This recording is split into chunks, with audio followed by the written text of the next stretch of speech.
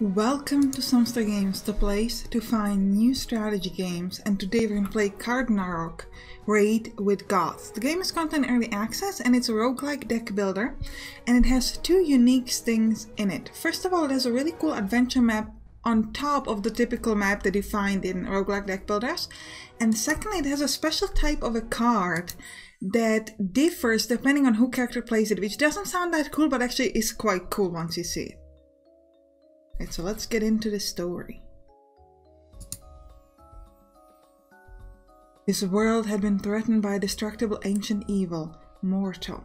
Thou shalt seek the help of deities from other dimensions to aid thee. The state of the world will be shown on this artifact. When it fully becometh dark, the ancient evil shall befall upon this world. If thou shalt lose, this world will end and drift into oblivion. Fight, mortal! Kind of went by a bit too fast. Sorry about that. Alright, so this is the super cool adventure map. Okay, so, yeah, we don't need to talk. I can do it myself. Tutorial, be quiet. Okay. So, the way this works is that you have these kind of dice and you gain these dice in combat. And then you can roll them, and when you roll them, this character will move, and different kind of things will give you different effects. For example, if you end on this, you will get money. If you end on this, the bomb will go off and you will lose health. You can choose your deity that you want to play with, and he has different effects. For example, Zeus does not activate bombs. Well, that's not really interesting for us because we've got no bombs on the way.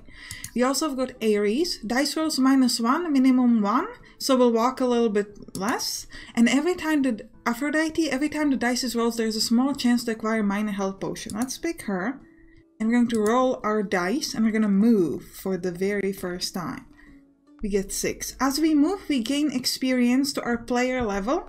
This is extremely important as this gives us sort of like a level cap for your characters. This means that if I'm a level 3, all of my characters can get upgraded up to level 3. Now let's move into the expedition panel. Alright, so this is where the combat goes. First of all, we get our expedition deck based on the cards that we have purchased. So this is all the cards we have. Here we've got the divine cards, which cost a certain amount of mana. It can cost, you can only see one that costs 1 mana here, but there are also ones that cost 2 and things like that. And they will differ depending on who we'll play with. We'll see it more in a moment. Next thing we gotta do is we gotta pick our deities. Currently we only have 3 deities, but as the game goes on, we're gonna gain more. So, what we do on this channel is that we kind of rename characters, so we're gonna do that over here as well. How dare you rename the gods? Who do you think you are? Oh, that is a good point. Unknown angry voice, please calm down. We're going to give them nicknames. So, Zeus, by the way, is sort of more like a magic-based character. I'm going to call him Donald, after one of my newest patrons. Thank you for joining my patron group, and I hope you'll enjoy it. Next up, we've got Ares, who I'm going to call Xemex, because Xemex usually goes with the melee warrior. That's the story I gave him, so Ares is now Xemex. And Aphrodite is going to be me, because I'm the only woman. So, off we go. Wouldn't give myself this one, but okay. Yeah, I'm pretty sure there are other female gods I would pick rather than this one, but you know what? We're just gonna go with this. Alright, you can switch their positions if you'd like over here. This is kind of important because this determines the position that they'll have in the combat. Just gonna skip. Okay, tutorial wants us to level our people up, so we're gonna have to do it. We get this kind of experience dust that we're gonna use up to advance our people, so we're gonna advance everybody to level 2. This will increase their stats. Okay, before we can do it, we need to kind of switch people around because that's what the tutorial wants. I'm pretty happy with this, that's fine. Now let me show you more my characters. So we've got here Donald. Donald has, here you can see the divine abilities that he has. So if you sort of get the divine card, this is the ability we'll have on him. But what I want to show you instead is its HP, AP, and SP, spell power, hit points, and action power. It's really important to look at this because when you have cards, the cards more often say something like you do AP damage. And so for example, if you have Zeus, otherwise known as Donald, is only going to do 6 damage. However, if you do the same thing with Ares, we get 54 damage. So it's really important to kind of utilize the right character. Now let's jump into combat. Also here we have items. You can only use items here in the expedition map. You cannot use them in combat. So let's start this off with our very first combat. Now, only the person up here in the front can use the cards. That's super important. You cannot use it if you're elsewhere. You can switch people around however much you want. I can grab Zeus, move him forward. But every time you do that, the enemy will gain an opportunity attack. So it's something to watch out for. Alright. So each spell costs mana. You have the mana over here. And every time you end the turn, you draw only 1 additional card. Okay?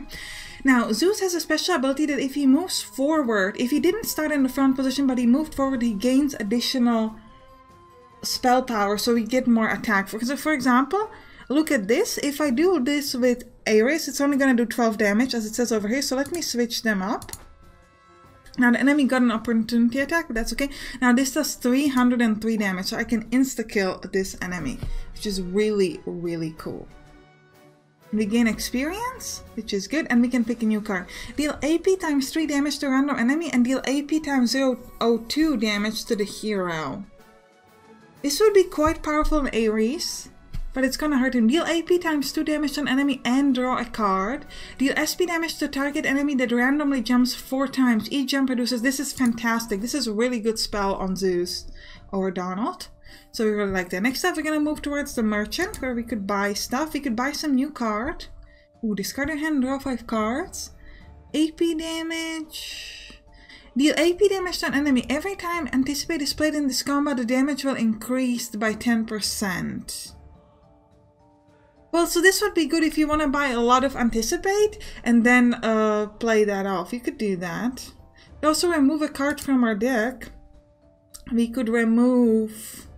I don't like these. Deplete all but 1 HP, deal SP times 2 damage to all enemies, then move back to the back row. 1 trigger opportunity attack cannot be used under 20% HP. We're gonna remove that. I'm not that big of a fan of that. So let's leave, and we're gonna be done with that. Let's move to another combat. Now, Zeus has very low HP, so we're gonna need to heal him up. So first thing I'm gonna do is I'm gonna move Aphrodite here on top, or myself, and this person that's here is kind of like in the top position in the combat. So we're going to start with her, and she's going to use her ability to heal Zeus. She's going to use heal this on him. Oh, I misclicked that. I was going to do it on Zeus, but I clicked on Ares instead. Alright, we're going to do this 1 more time. And then we're going to switch our position with Ares. We actually did get hit for 12, but it's not that bad. Now Ares, when he moves into forward position, he gains shield, which means that if the enemy is going to attack him now, he's going to kind of defend with his shield. Now he can do 54 damage and inflict fragile until next round. Go on. And that is it. Gets hit for 15, that's fine. We've got Revive. Revive target friendly deity with 30% HP remaining. Now I'm going to switch Zeus forward. I'm going to use the Chain Lightning. This does 152 damage. And it's going to do the jumping 4 times. Every time with 50% less damage. Now what's important here also is that you can leave these dungeons at any time. Alright, so we could use a Bloodlust, which would be... let's take Bloodlust. This is really good for Ares, and it gives us that draw additional card, which doesn't seem that important so far in what we played, but actually is really, really important. Because if you don't grab it, once you sort of play the basic cards, you can really quickly end up in a situation where you can't play anything, which is a big problem. 12 damage. Let's just move... Do or die. Well, if we switch Zeus with her, 303 damage, this would insta-kill everyone. So we'll do... Well, actually, no. I thought it was going to kill this guy as well, but that's okay. Either way, Ares is now forward, so that's fine. We're going to need to move our healer up ahead, I think. Actually, we could just insta-kill him. Let's do that. Alright, nice. Alright, now we've leveled them up, so they gain additional HP and action points, which is really, really cool. They cannot level up further because we have the player cap. Impale deals AP damage to an enemy ignoring its shield or defense. I don't know. We'll leave it. Now at this point, because we have the player cap, what I'm gonna do is actually we're gonna go to the event and then I'm going to leave. And I'm going to move to the back to the main map so I can increase my level cap so that my deities could level up more. You stumble upon 2 chests, both full of treasures. However, the powerful ancient spells will only let you open one of them. The better gain experiences. Let's gain gold instead. Now we're gonna leave this. And we have gained 3 dice, so we can keep moving around in this area. Now we've got a bomb ahead, so let's use Donald, who will not trigger bombs. And we're gonna roll our dice and see where we can move. 1, 2, 3, 4. Good. We didn't move on the bombs, so that's fine. Alright. What does Ares do again? Oh, it only rolls the dice roll. Yeah, we don't want that. Let's roll again. 1. Ooh, nice. So we've got a experience dust. And 1 last roll. Ooh, if we could step on the altar... Ah, we missed it. Oh, okay, so never mind. Even if we just step on it, we actually get the bonus. We get a new deity, which is really, really cool. Let's see who we can get. Who is this? Hello. Right, we gained some extra dust. And we have gained Hermes. There's no one who restores divine points more efficiently than Hermes. He's a welcome addition to any team combination. Increased dice rolls. He seemed to have 80 spell power, 80 action points. Ooh. He might be a really good sort of like round character that can kind of do everything. I'm thinking about switching him for Zeus. We'll have to see what his special abilities are, but it seems quite cool. We're gonna name him, or we're gonna nickname him Juju's. And now, let's do another expedition. Now, we can pick our people into the expedition deck. It's important that you can substitute them once you place them there, so that's pretty important. And you can see we get some new cards, so let's move on. And we're going to pick Ares.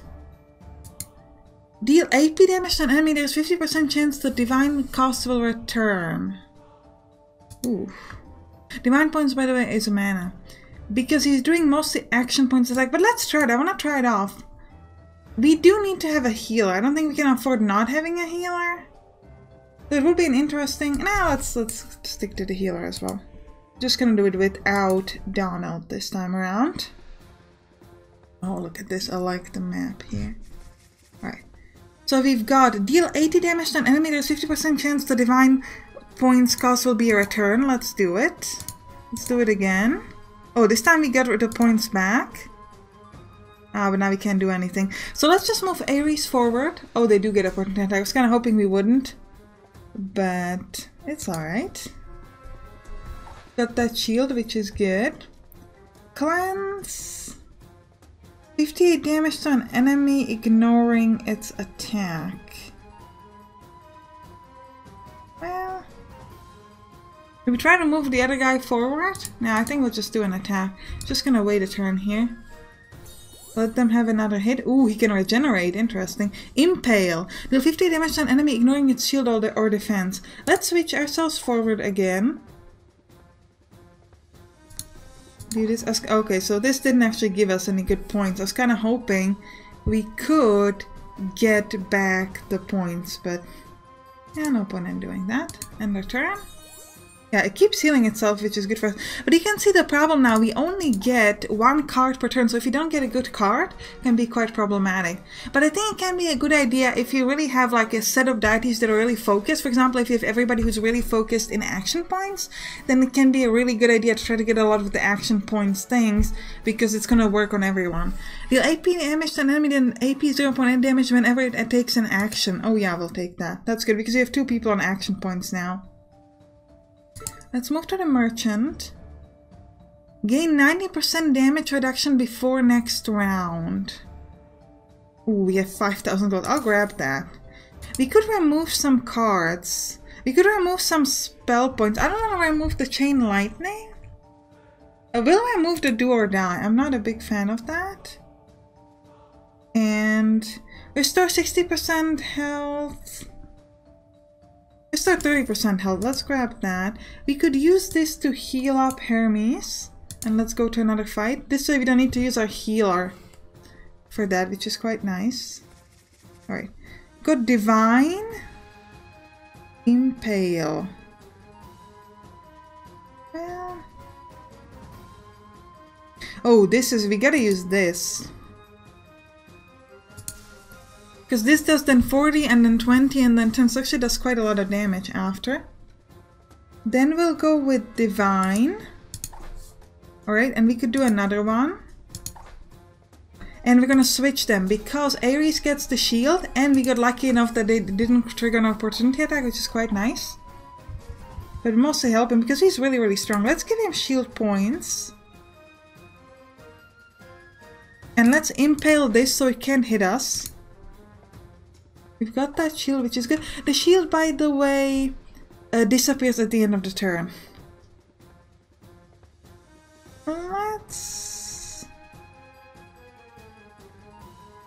Let's do nuts. Well, let's do regular attack.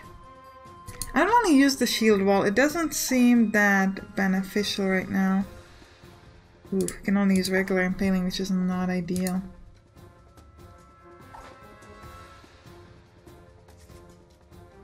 Defend, yeah, that's good.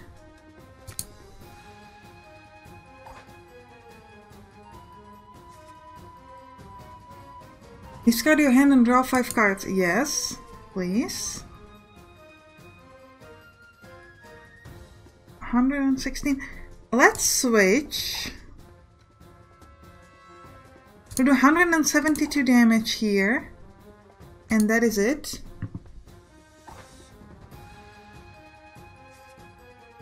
And then we're going to use this to finish them off. Now, Ares or Xemix has very low HP, but that's okay because we can either heal him up with items or we could just move towards next turn myself forward, and that would allow me to do some additional damage. Ooh, deal AP times 3 damage to random enemy? No. No, it's fine. We're fine. Alright, let's heal him up with Major Health Potion. And we'll do a minor on these two. We've got so much money, we can really afford to get things like this, not a problem. Let's do an event. Okay, we have 2 chests again. Let's gain experience dust this time. And we could try to level our people up. Let's do it. Kinda gonna level everybody up. This is gonna give us to level 5, which is really cool because we should gain additional thing. Divine Message. Maximum divine points increased by 1 if present in combat. Ooh, that is amazing. That is amazing. Also allows us to increase the action points and spell points. We definitely want that on Ares as well. And we've got so much actually. Yeah, let's get them all to level 8 because we can. Actually, we don't have enough points. Okay. But that's good. That means it's worth fighting more in this particular map. Revive target friendly deity with 30% HP remaining. Now, resurrection spell. Let's get the Resurrection Stone. This will allow us to heal somebody to full HP if they die. And let's do an elite fight. Ooh, we've got this big thing. I've got to say Zeus or Donald is really good for this like big fights. Alright, let's start with Divine on you.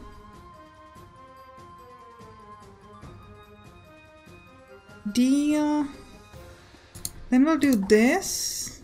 And finally weaken.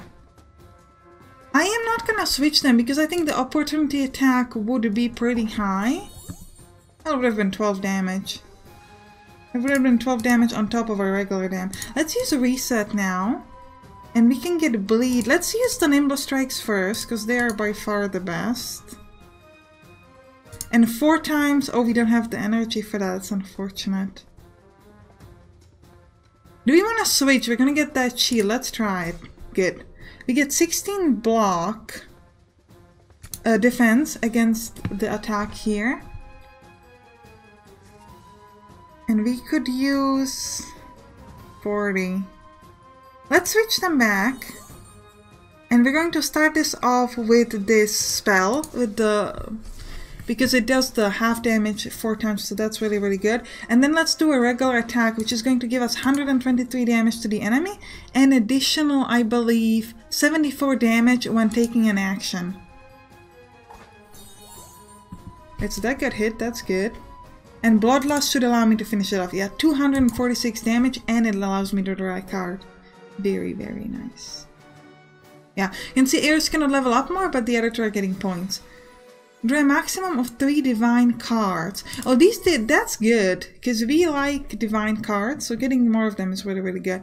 And I think it's time to leave this, because we have already done what we could. What does, again, oh, it just increased dice, so I was gonna say, what does, Juju's do, but yeah. Well, I think this is a good time to end the episode. I hope you enjoyed it. If you did, write on the comments, and you can click on the right to watch some other roguelike deck builders like Dimension Rain or Iris and the Giant. And if you got this far, you clearly liked the video, so please hit the like button and subscribe. I'll see you in the next one. Bye bye!